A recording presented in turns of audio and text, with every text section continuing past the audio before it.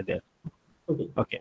So here at the third line in the square bracket, I can see all the term is 0 identically, right? Because we Yeah, each of know. Okay. So if this whole third line third bracket is 0, then the variation of S bar is 0, of course, and that implies that the boundary term is also 0, right? yes, yes, that's independently 0 actually. Okay, so if the boundary term is 0, then in that case we have defined this boundary term To be in the PJ next line, variation. PJ variation QJ. Okay, so in that case, can't we just use this information that from here we can say PJ variation of QJ is equal to 0?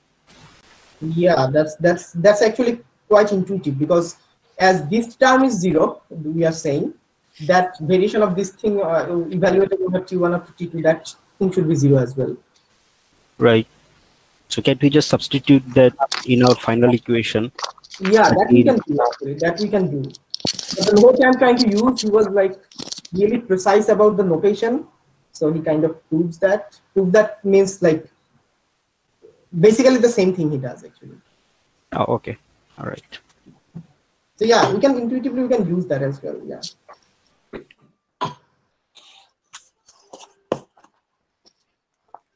So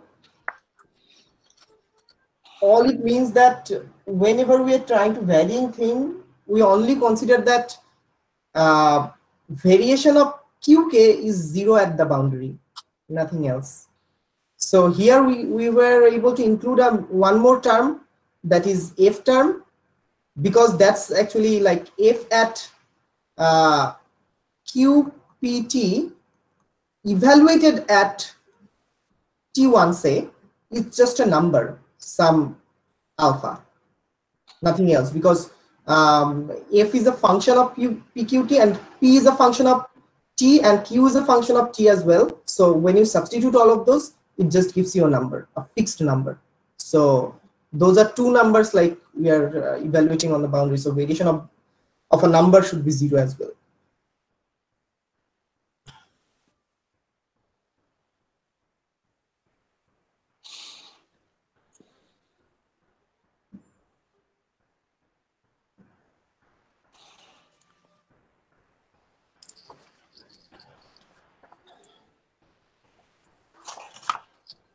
Okay, I think we're done, right? Yes. It's 10 minutes already. So where were we?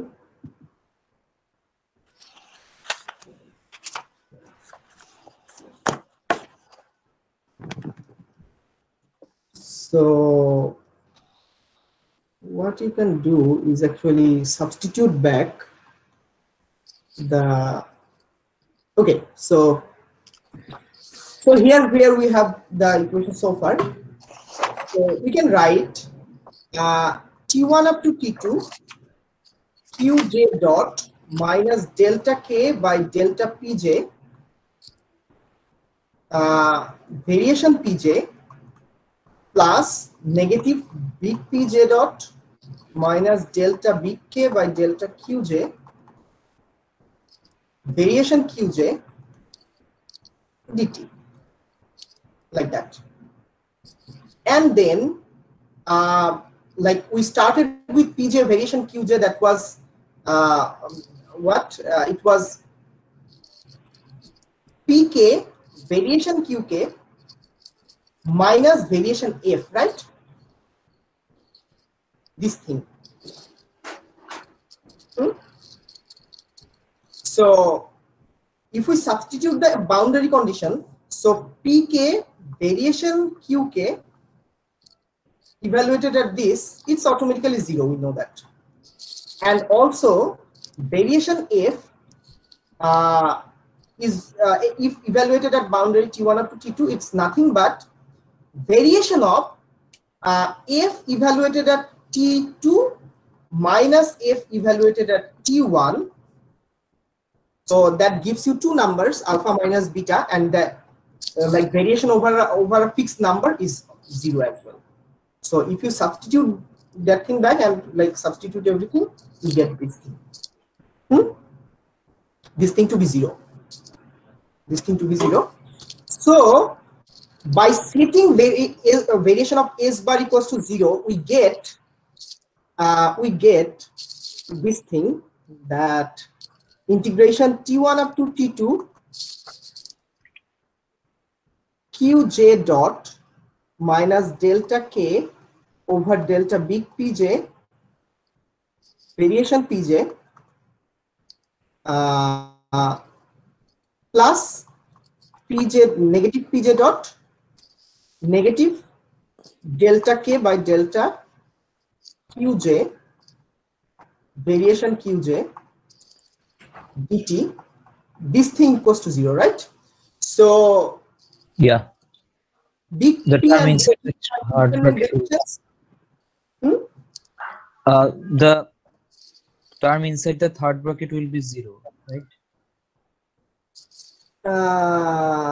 Yes, the whole thing has to be 0. So coefficient of this thing and coefficient of that thing are independently 0, right? Because those are independent variations,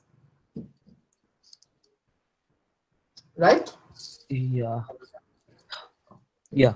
Okay. So you end up having delta big K by delta Pj equals to big Qj dot. This is one equation, and another is negative delta K big K by delta big Qj equals to Pj dot. So far we have in total, in this transformation relation, we have total 5 equations, remember, because we have to recollect all of those, otherwise it won't work. So one relation is that one. So we have 2, right?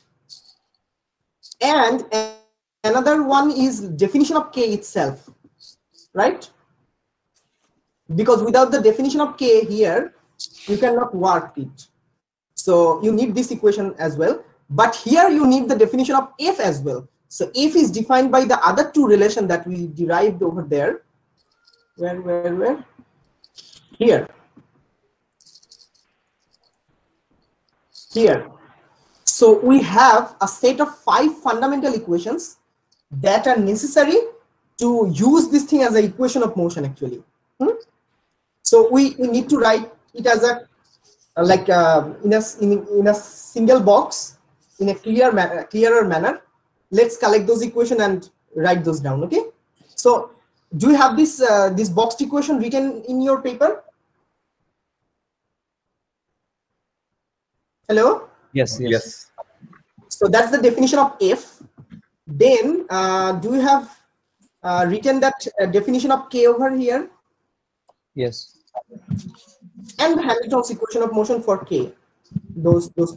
So just write down one by one. So definition of F. How is the F defined? Tell me. Definition of? Can you repeat the? F.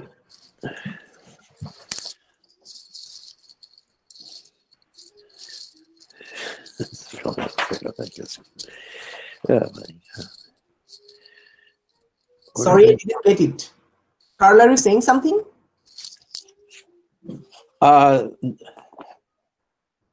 No, I was just looking. Oh, okay. So I was just looking through. I'm sorry, I didn't realize. Oh, it's okay. So delta. Let me say delta F by delta QK. Delta F by delta QK equals to PK. Small pk minus large pj into big pj. Sorry. Big pj into delta big qj delta qj by delta qk, small qk. That's one equation. And then we need another one. So delta F by delta small pk.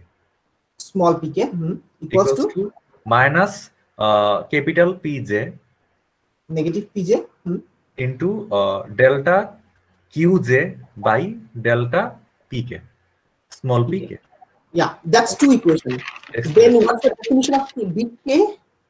Big K, yes. Big K equals to It's a function of big Q, big P, and T. Yes, at T. Yes, equals to H of H small q, small p, and T.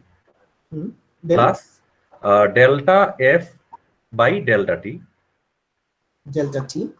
F will be a function of small q, small p, and T. Yeah. So yeah, actually, let me write it down this way. So delta F of small q, small q, small p, and T. By delta T. Then Plus capital P J it's capital Pj into delta Qj by delta T. Okay, this is one, and finally the equation of motion that we derived just. Yes, delta K by delta Pj. Delta K by Delta Pj, capital P. Pj, Capital P yeah, equals to Qj. Qj actually, and it's a dependency as well. So K is a function of big Q, big P, and T. Yes, equals Okay, to just give me a moment. Just give me a moment, please. okay. I want to be, yeah. Okay, yeah, equals to capital Qj. Yes, there is a dot. Yeah. And then minus delta K minus delta K as a function of capital P, capital Q, capital P, and T by yes, delta Qj. Delta Qj equals to P dot J. J dot. Okay, so these are 5 equations. Actually, if we want to do something with this, we need 5 equations. So these 2 equations are basically Hamilton's equation of motion. This equation is our definition of transformed Hamiltonian, and the transformed Hamiltonian has a definition of F inside of it. There's these 2 equations. So in this form, it's actually not useful that much. It's not useful at all, I'd say. You cannot solve something in this form. The previous Hamiltonian equation of motion, those were fine. So these are actually way more complicated. So it's basically an intermediate version. We actually wanted to do we wanted to do a transformation on the phase space that produces the Hamilton's equation of motion, like that preserves the form of Hamilton's equation of motion. That we got, and we got like what are the conditions you have to impose on that transformation rule. So that's we got here, like these first 2. So yeah, now we are here. Point is how to use it. See one thing, what happens if our transformed Hamiltonian K is 0 identically? What happens then?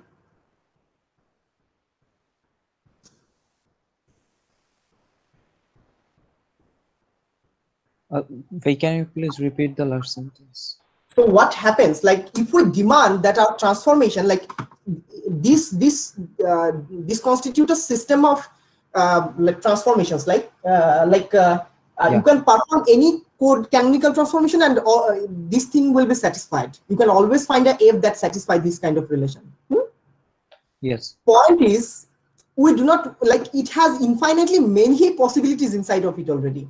So we want to pick one specific possibility that makes our transformed Hamiltonian to be trivial. By trivial means we want our transformed Hamiltonian to be 0. We want that kind of transformation. That's the goal. So we want that capital K is 0. Yes, our transformed Hamiltonian to be 0. That would be like really interesting, because these 2 equations, these 2 equations would be really trivial, because if K is transformed Hamiltonian is identically 0, then Qj dot and Pj dot are 0 separately. So it means transformed coordinate and transformed momenta are conserved quantities of motion. So those are actually constants of integration. That's all, right? Then we have to deal the other 3 only. Okay. So we demand a transformation. We demand a transformation that old momenta to old coordinate to old momenta to new coordinate and new momenta, such that our transformed Hamiltonian is identically 0. We want that kind of transformation because these 5 equation, it satisfies every possible transformations. Like there are infinitely many possibilities that you can change your coordinate and momentum. But we want to pick just one that makes our transformed Hamiltonian to be trivial or 0 identically. So if we pick that transformation, that's our goal. Like what would be that transformation which makes this Hamiltonian to be 0? Transformed Hamiltonian 0. What's that transformation? That's our goal actually to find. So it's just simple. Just substitute your k equals to 0 and see what happens. So if you do that, then the last two equations, like 4th and 5th equation, that automatically gives you qj dot equals to 0. That's one trivial equation, and another pj dot equals to 0. It basically implies qj pj, this space is constant of integration.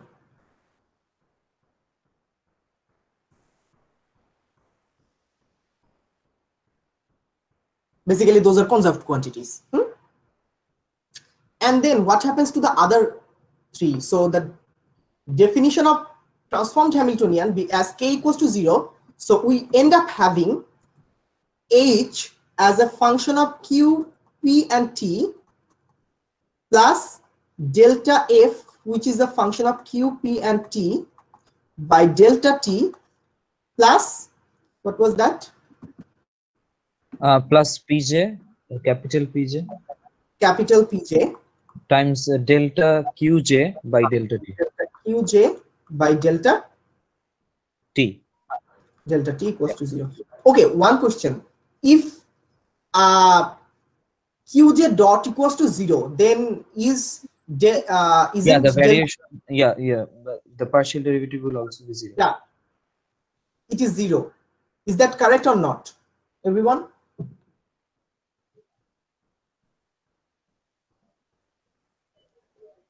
It's correct, I guess. Isn't it identically 0? No. Qj dot is 0 identically. That's fine. Qj dot is 0. So you have to. Total time derivative is 0. Remember, that doesn't mean partial time derivative is 0 as well, because partial time derivative gives you something, and the other part, that q dot p dot part, that gives you something else, and those two things cancel. Okay. So you cannot set that delta qj by delta t equals to 0 automatically. Yeah. You have to be careful about that.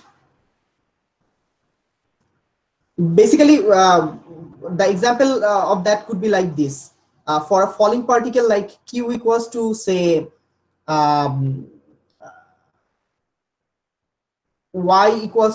minus gt, like that.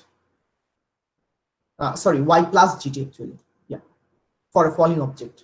So we know that y equals to h minus gt, and also you have, so if you take partial derivative of q with respect to t, you get g. But if you get q dot, that's 0. Yeah. So that's, you have to be careful about. Okay, so that's one thing. And what about the other two? What about the other two? We can replace the delta f by delta t terms. We can replace the delta f by delta t terms. We can replace delta f by delta t. How? Well, is it helpful by using the chain rule? No. Delta f by delta t is just explicit partial derivative. You cannot change that. If it was df over dt, then you would change that using chain rule. So this is, you cannot do anything about. So next, you just copy paste the other two. What are those two equations? Just tell me. So this is one. And what other two? Delta F by delta QK. Tell me. Delta F by delta QK equals to PK minus PK minus PJ. Delta QJ by delta QJ by delta QK. Okay, small delta QK. This one equation, and another is similarly again delta F by delta PK, small pk, equals to negative PJ Okay. delta QJ by delta PK.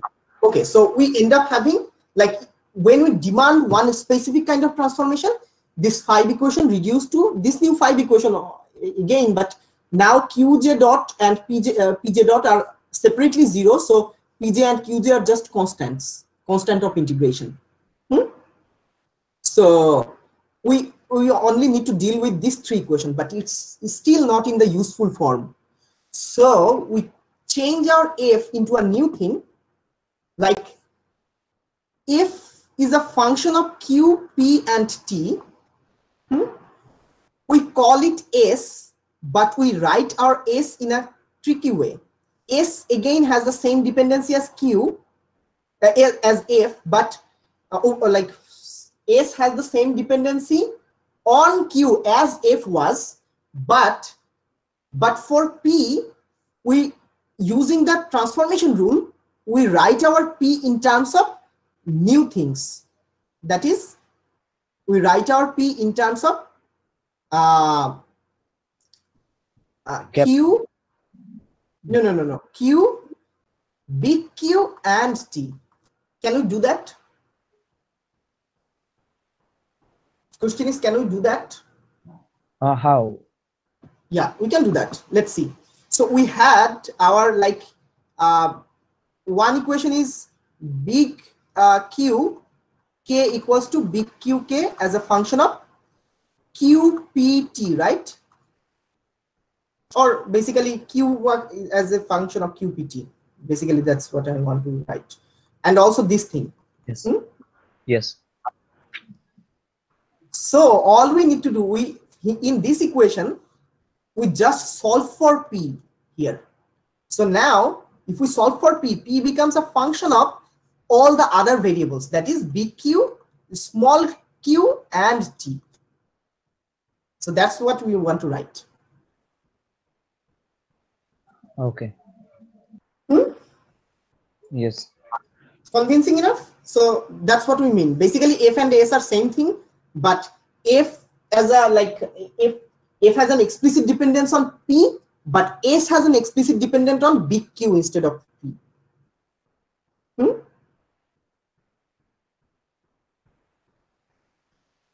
Okay? Yes. Okay. So now let's evaluate few things. Let's evaluate few things. So what is delta S? Sorry, what is delta F over delta T? What is this thing? Delta F over delta T. What's that? So according to chain rule, this is nothing but, see, S has two explicit time dependence. One is actual explicit time dependence, another is explicit but through P, right? So, yes. So we, according to chain rule, we can write delta F over delta T is nothing but delta S over delta T plus delta S over delta P, delta P over delta T, like that. Was it correct? No. Actually, I do not want to write that. How do I write it?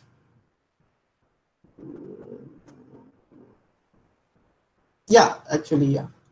Delta P over delta T.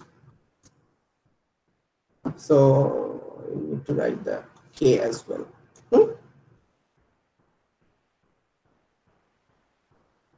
Hello? Yes. Yes. There is another term. Which term? Q. Oh, well, Q term.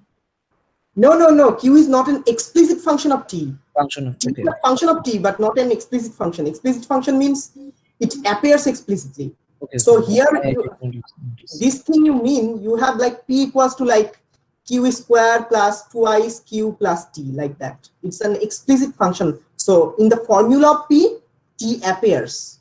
That's what it means. So if you are not sure about chain rule. I didn't notice. No problem. Okay.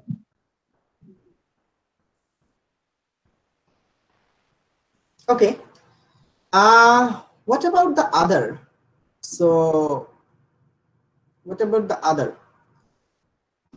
We can write, so using this thing, actually you can switch on the other side. So we can write delta F by delta T minus delta S by delta Pk, delta Pk by delta T equals to delta S by delta T, right?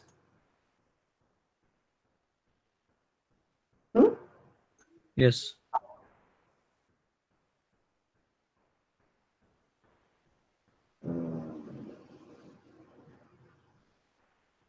So do we have a relation for delta F over delta Pk? Do we have a relation for delta F over delta Pk? Yes, we have a We have. relation. It is Pk. Okay, so it gives us Delta F over delta Pk equal to delta T, S equals to F. So it gives us plus Pj delta Qj by delta Pk, and then this thing delta Pk by delta T equals to delta S by delta T, right?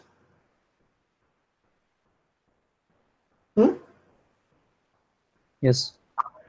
So using chain rule and collecting these two terms, so we end up having delta F by delta T plus Pj delta Qj by delta T equals to delta S by delta T.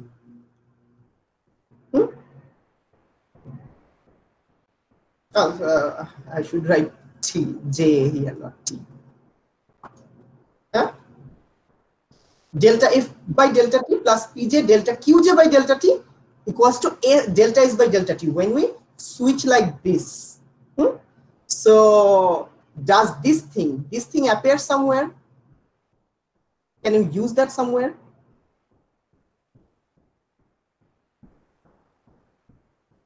See? Delta F by delta T plus Pj delta Qj by delta T equals to delta S by delta T. Can you substitute somewhere?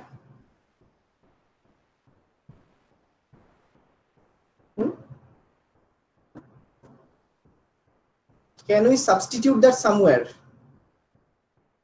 Yeah. Where? First equation of the page. Yes. So here we can do that. So if we do that, we get H as a function of Q, P, and T plus delta S by delta T, because those two terms are now collected in S. But remember, S is now an explicit function of small q, big Q, and T, not as explicit function of P anymore. You can do that.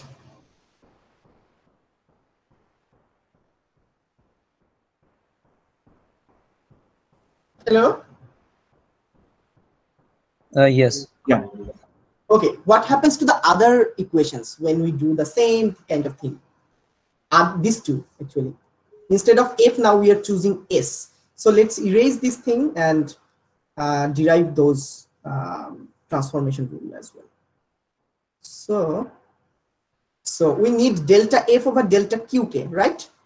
So delta F over delta Qk, it appears S in two ways. One is Q just explicitly appears, another is it appears through P. Also explicitly, it means, right? So we can write delta S over delta Q plus delta S over delta P, Pk. Actually, I should write indices. So let's write I. So delta Pi by delta Qk, like that. Delta F by delta QK means, right? Yes. So F is basically S when we are talking about dependency on P. So we can replace S by F in that case, and we have delta S by delta QK plus what is delta F by delta PI? What is delta F by delta PI?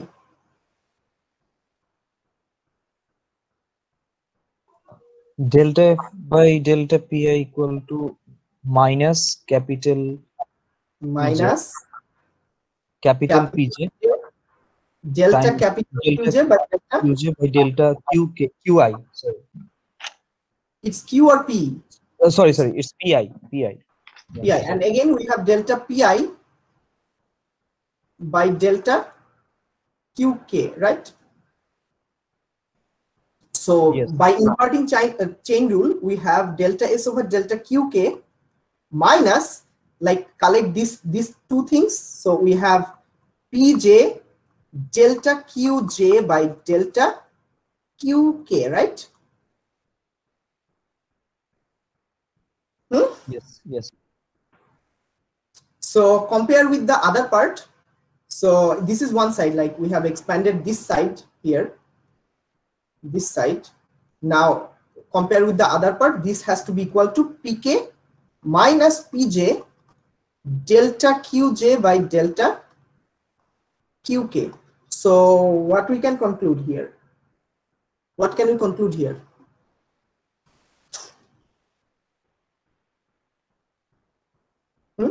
The last two term will cancel each other. Which And two terms? PJ This delta. term, they cancel, right? Yeah. Yes. And So finally, in terms of S, this equation, this equation becomes, in terms of S, delta S by delta QK equals to PK. That's much simpler, right? yes. Okay, what about the other one? Or what happens to this one actually? So let's write down that explicitly as well. So we got one, and now we are aiming for another one. So delta F by delta PK. Actually, delta F by delta PK doesn't lead us somewhere. It doesn't lead us anywhere. So we need to evaluate this thing, delta S by delta BQK. This thing. So inside of S, that appears BQK through P. So we can write delta S by delta PI by delta QK, right? Yes. And for dependency on P, S is just F, so we can replace it. And what is delta F by delta PI? We just saw. Delta F by delta Pi equal to minus. Delta F by delta PI equals to minus PJ times PJ delta QJ by delta QJ Pi. delta PI, right? And then delta PI by delta QK, right? Yeah. So using chain rule, Delta. Sorry, Kronecker delta. yeah, using chain rule we get PJ, and then using chain rule we get delta QJ by delta QK. Yes. What is that? Delta QJ by delta QK is Kronecker delta JK. So we end up with minus PK. Yeah. So in terms of S, another transformation equation, like equation for F, it becomes delta S by delta QK equals to negative PK. So these are our new 5 equations that we need to write. So first, BQK dot equals to 0, big pk dot equals to 0. These are two trivial equations. Then we have h, like the transformed Hamiltonian equation, that is h as a function of q, p, and t, plus delta s, but s is written as a function of q, big q, and t, remember, by delta t equals to 0. And the last two, the transformation relation, those are delta s, again is the function of q, big q, and t, on delta qk equals to pk, and another one, delta s as a function of q, big q, and t over delta big qk gives us negative big pk.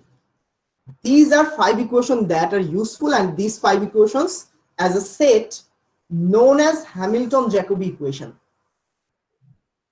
Yeah, and is there a symmetry between capital Q and small q?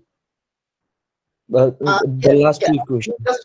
You just have a minus sign. Like, these are the transformation rules. So do not seek for a symmetry between those, because you can write in other ways as well. This is just one of the many ways that you can write it. So this set is called Hamilton-Jacobi equation.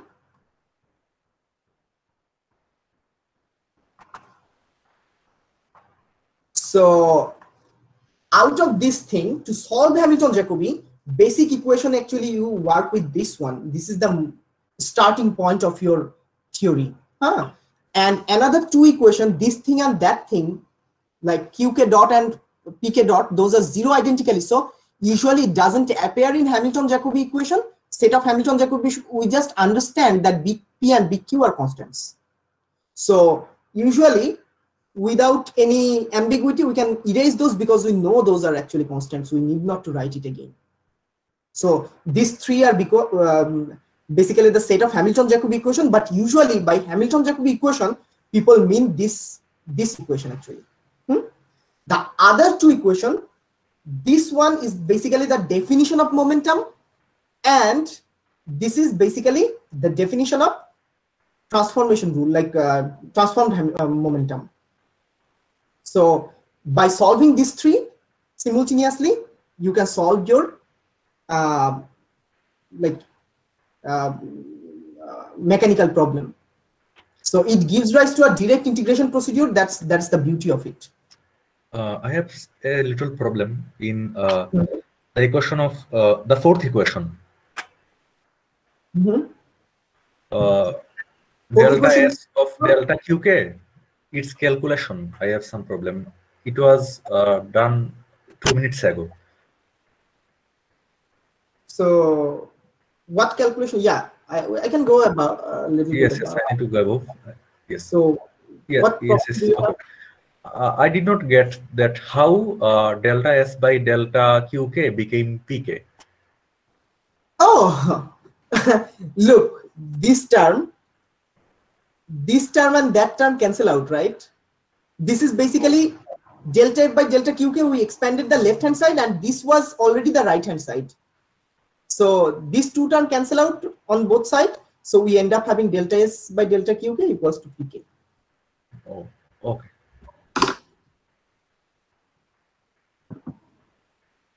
So we'll see how we can solve it. And I was looking for some problem here, but couldn't find any good one. Actually, we can make up something like some trivial problem that releasing a particle from somewhere, a projectile motion, or harmonic oscillator. This kind of problem like are pretty standard. So let's have a break. After the break, we will study a specific problem, and then we'll go into like comparing these 4 standard formalisms.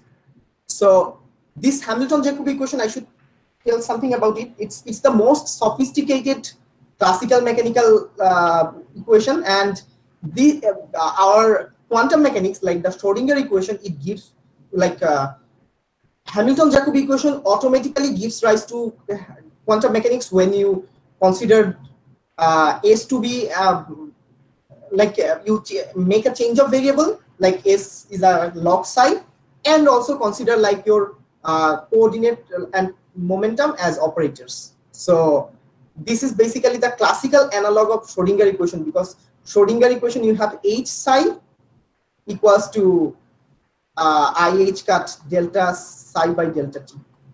Basically, I should write like this. So these are actually like this equation is the one classical analog of quantum mechanical Schrodinger equation.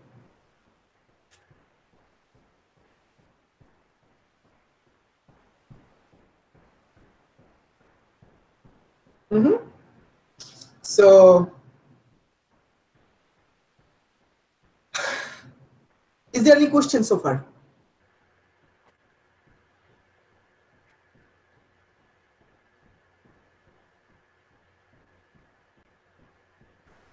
Okay, I have a question. Is this the case that we can choose any s as a function of small q, capital Q, and t, and just put into our equation, and that will pop up a new coordinate, capital Q, Yes, capital yes, T? yes, yes, yes. Like, but then you do not have necessarily your, as you have like picked your s arbitrarily, you do not have that freedom that your k equals to 0. So you have to consider the other equation that we have revised here. Oh, okay, okay, okay. So then, like when you handpick something arbitrarily, then you have that 5 set of equations like here. Here. These 5 set of equation you have to use. I mean, in the Hamilton-Jacobi equation that we have collected here, it doesn't seem like there is any restriction on s. No, there is, because like choosing f and choosing s are similar, right? Basically the same thing. Okay. So Yes, if you handpick your f, then you necessarily do not have your k to be 0. So then you have to use these 2 equation as well. But okay. if you impose the other way, that initially I do not know what my f is, but I demand my k to be 0. Oh, all right, all right. You do not have that freedom on s or f. Okay, thank you. Can I see the calculation of the last 2 equations? I want to write them on my paper. Well, Okay. No. The derivation of the last 2 equations. oh, here. Okay.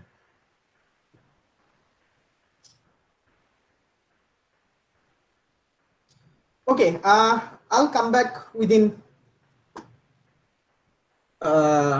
7 more minutes. Actually, I'm feeling dizzy. That's the problem.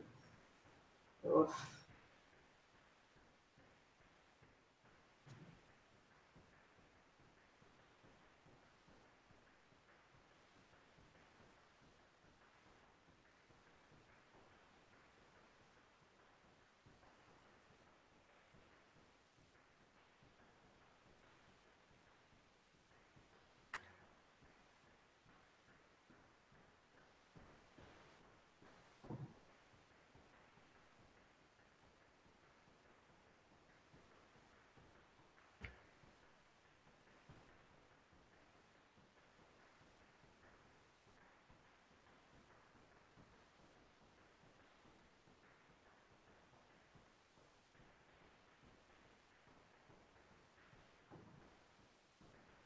If you have any question, you can ask.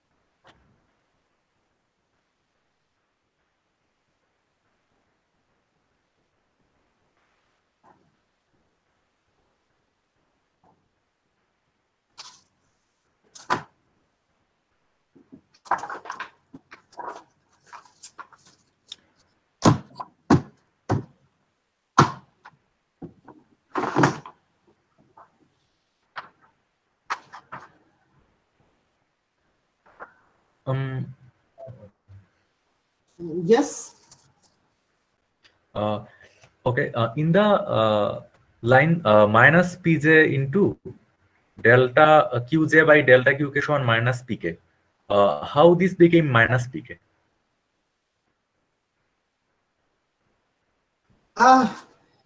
What is delta qj by delta qk? What's that? Delta qj, like delta q1 by delta q2. What's that?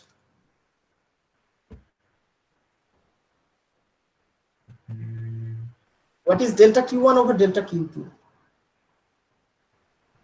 Look, q1 and q2 totally two independent coordinates. This is basically saying what happens in polar coordinate delta r over delta phi. What's that? These are 0. Okay. So delta q1 by delta q2 equals to 0. Similarly, delta q1 by delta q1 equals to 1. So basically, whenever you have same index, it's 1. Whenever you have different index, it is 0. So it means delta qi by delta qk equals to Kronecker delta ik. And you have a sum over, actually we are talking about j. So j, so you have a sum over j, so that gives you negative pk. Okay?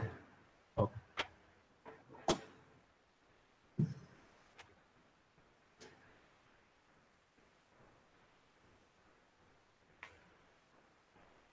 So basically, we are almost done with our brief review of classical mechanics. We need just one more class, I believe, to complete. So now we will see two-body central force problem using all these 4 formalisms.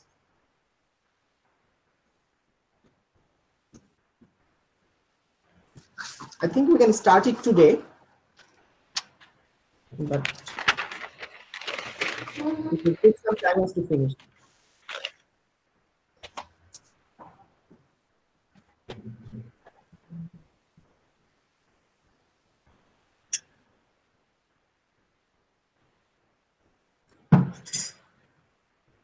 Two more minutes and we will start again.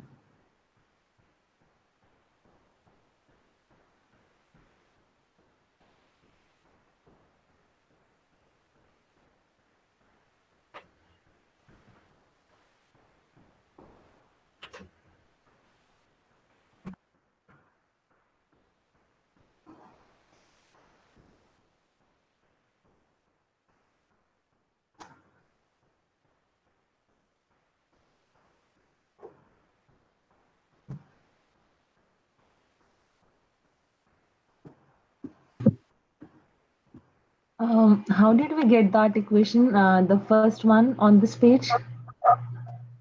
First one, which one? Delta F by delta QK equals to delta S by delta QK plus delta F, this one. That's because we considered our F to be, F and S are same, but the difference is like explicit dependence. Numerically, they are same.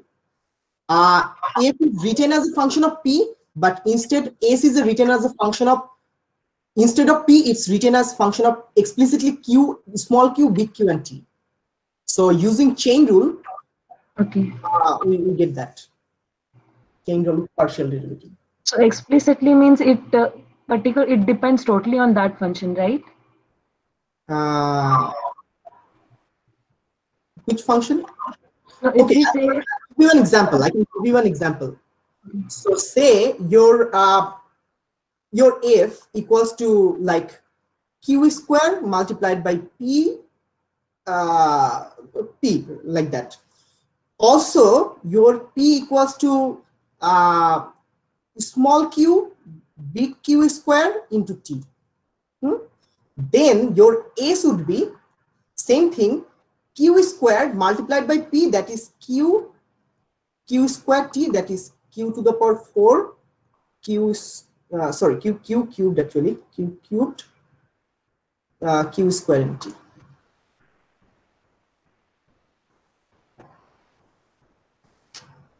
Numerically, F and S are same, but explicitly F depends on linearly on P, But in the expression of S, you do not have any P. Instead, you have just Q, big Q, and T. Okay.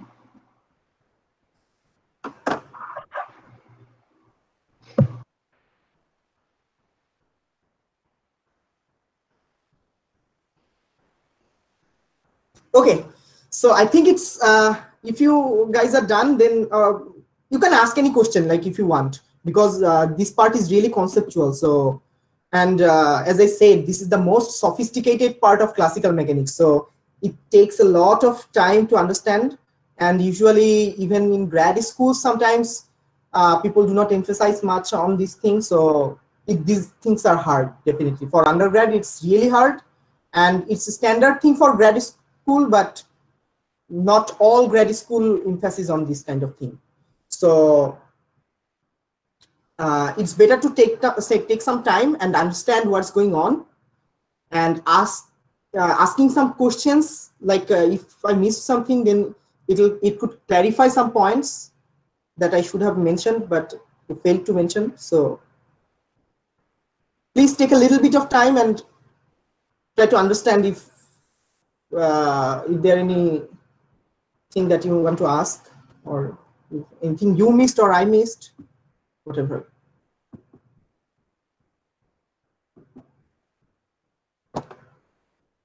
So should I proceed, or you guys want to ask some questions?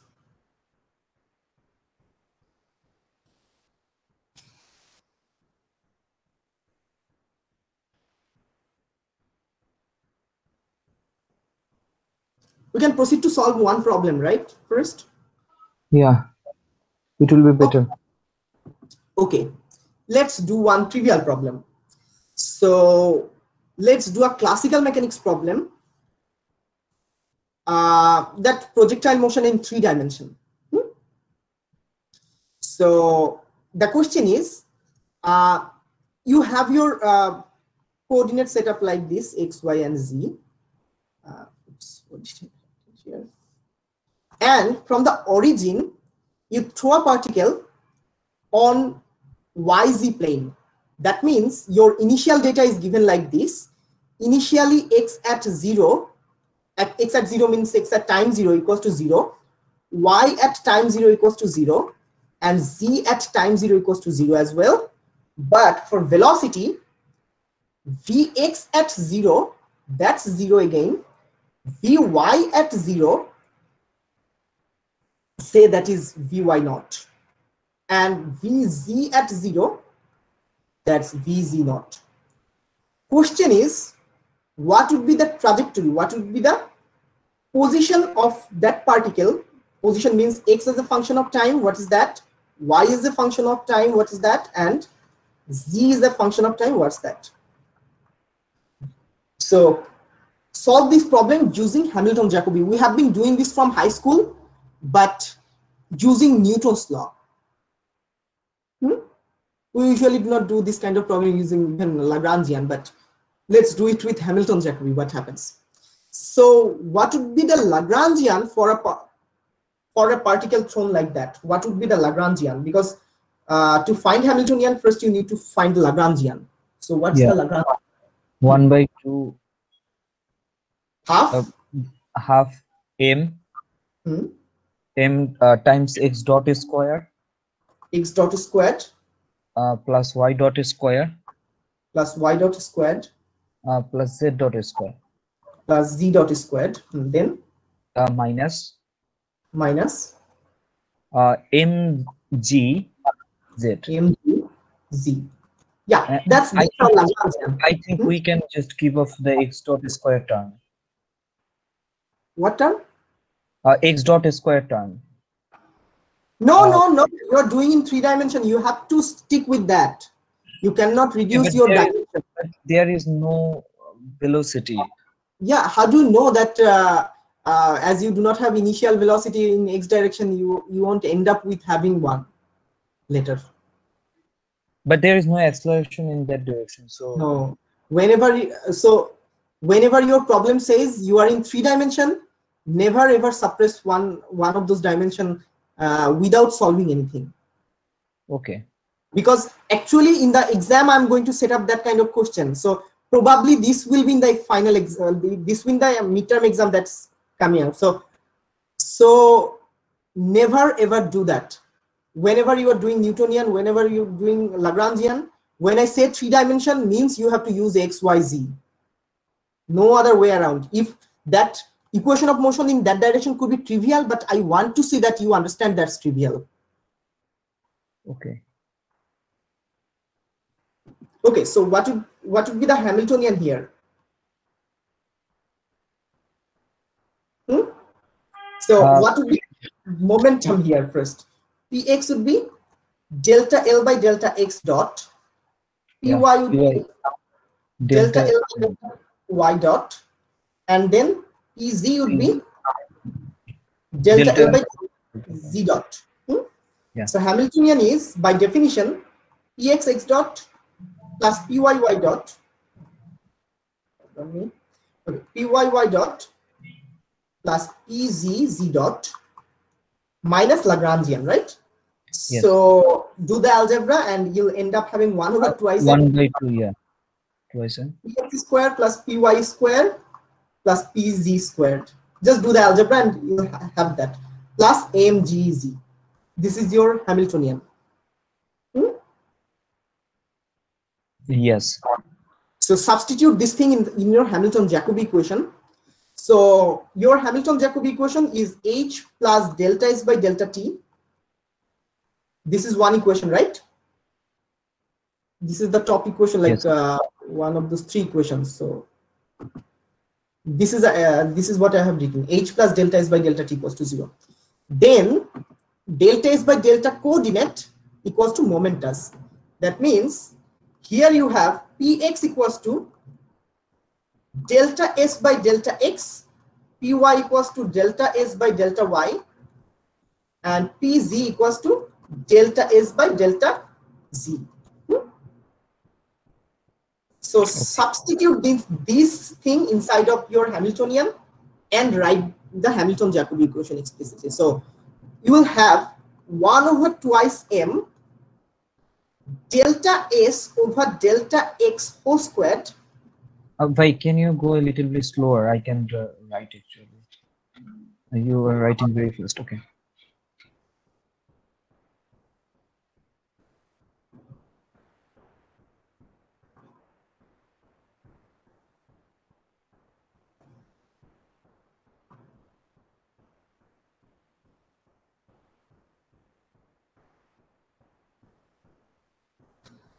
Okay, this is a partial differential equation, right? We have written our Hamilton-Jacobi equation. So to do Hamilton-Jacobi, all you have to start with h plus delta s by delta t equals to 0, and inside of h you'll have your momentas. Replace your momentas with the derivative of s. That's the first step, always. That's what I have done here.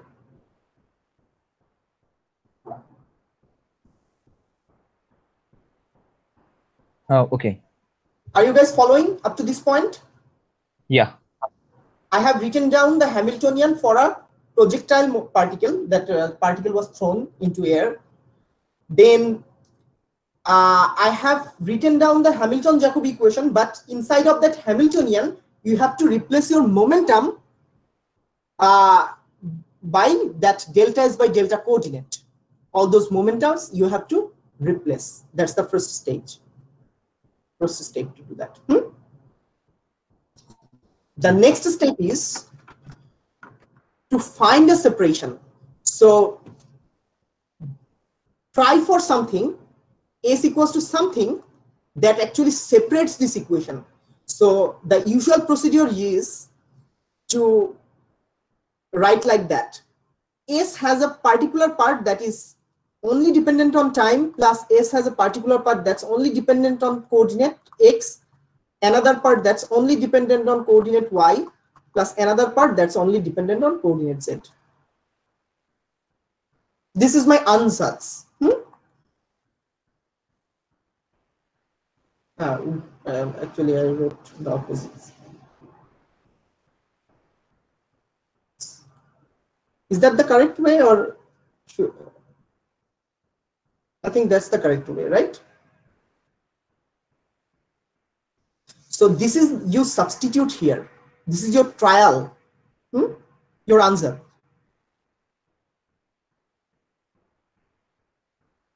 Okay. Are you following?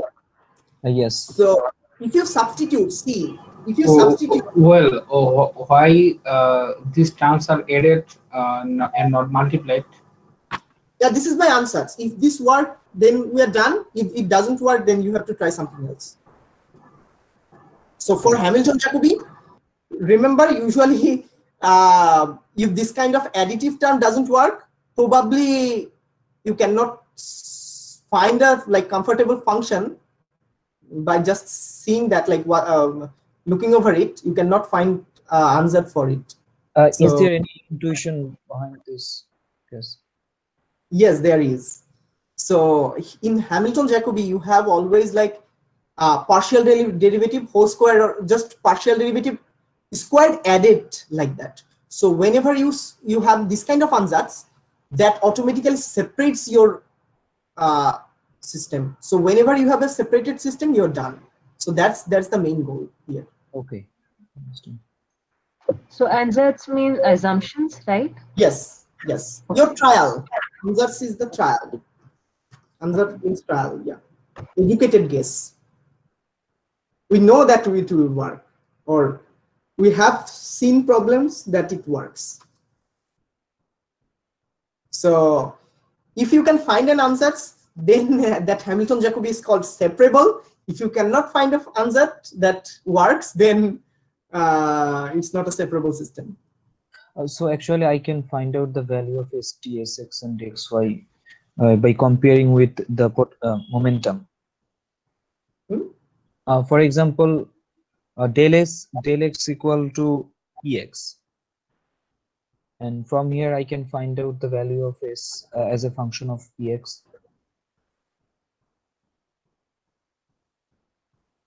Yes, yes. You have, by separating, we mean that. So you have to, it's a partial differential equation. Every partial differential equation has infinitely many possible solutions, but we do not need everything. We just need one that works. Yes.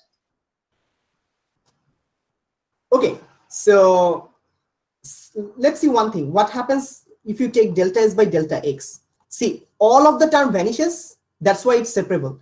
It separates the thing. So, and you end up having dsx over dx. And the same thing is true for every other variable, right? So that automatically, whenever you substitute that thing, it gives you 1 over twice m dsx over dx whole squared plus dsy over dy whole squared plus dsz over dz whole squared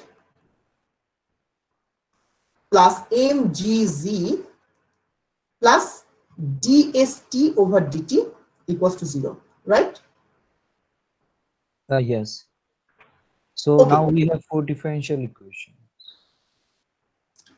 You can separate as 4 differential equations, actually 3 differential equations.